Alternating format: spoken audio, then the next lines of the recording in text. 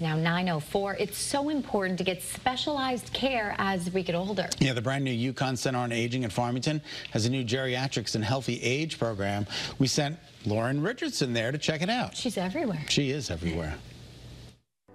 80-year-old Jane Archibald wants to continue living a long, healthy life with her family. I like living, and I have 2 grandchildren whom I'm very close to, and I hope I go to 95. I would feel very good if I do, because they'd both be through college by then. She started geriatric care 4 years ago and is a patient of Dr. Patrick Call's at the new Geriatrics and Healthy Aging Center at UConn Health in Farmington. Dr. Call just, I felt he touched on every possible thing that might be in my mind as a question, such as, mental cognition. In Connecticut, we have about 85,000 residents over 85. That is going to increase substantially in the next 25 to 30 years.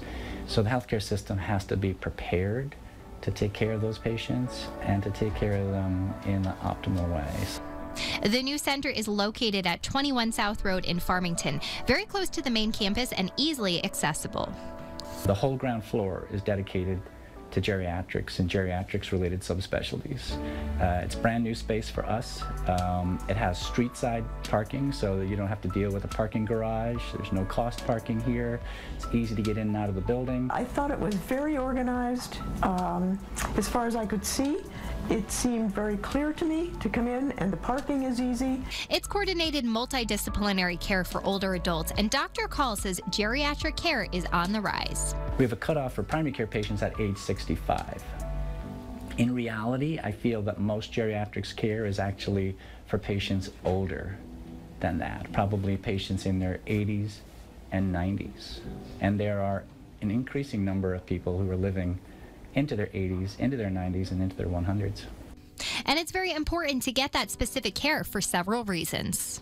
It's also important to take care of your health, because things that you can do to protect your health will generally have you live longer and generally will have you be healthier and more independent and able to do more when you are older. The center here specializes in so many different departments, including physical issues. Hearing loss is common with increasing age. Sometimes it's very minor, sometimes it's more of an issue.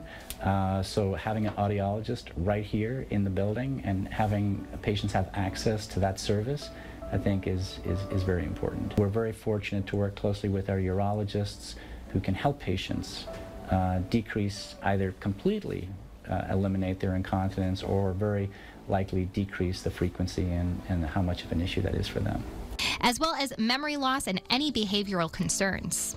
First of all, you want to have the right diagnosis, and then secondly, you want to have the right treatment, and then thirdly, for memory-related issues, particularly if they're more advanced, there can be a lot of care issues that are needed for a person at home, maybe community care issues, and there too, we're very fortunate to have a dedicated social worker who works right with us here in this building, and that person can connect families and patients with all sorts of community services that can be helpful.